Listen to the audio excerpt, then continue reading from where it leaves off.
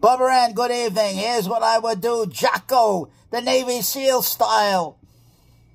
You have to get over the psychological disgust of your roach. If I found out through medical authority that ingesting your roach, the roach won't kill you, you could eat your roach. You know what I would tell a man? And I'm telling you the truth. If medically you could eat that roach, put the roaches in a and eat them live. You heard what I told you, Barbara Ann? Eat your roach live.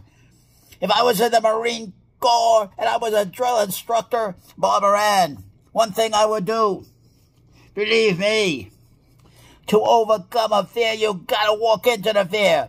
If we knew that eating roaches, you can do it to get over the psychological disgust, I'd have those boots eating roaches. That's right.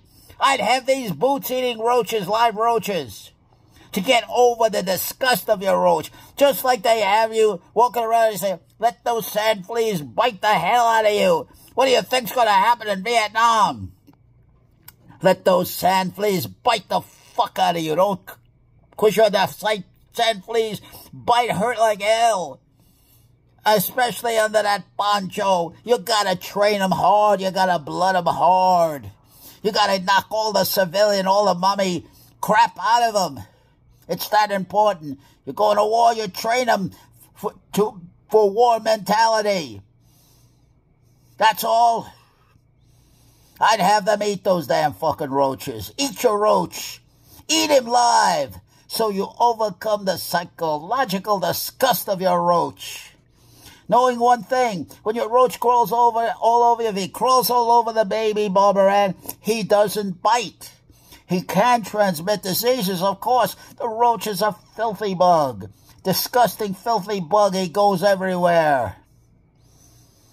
That's all. It's not like your bed bug. Your bed bug will bite the shit out of that baby. God damn, that bed bug will tear that baby up. The roach won't do that. That's the difference between both insects. That's all.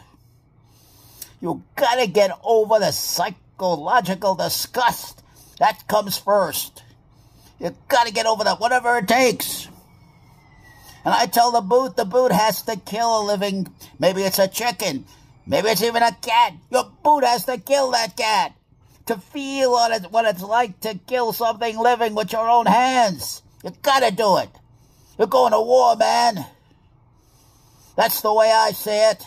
And life is very much like that, Barbara Ann. That's what I found out. That's what I see. It's a pay-as-you-go world. Each has their own, none has a time. How do my bills get paid? How do my fucking bills get paid, bottom line? Hold up your own weight, man. Put your hat back on your head. Don't hold it out. That's all. Bottom line.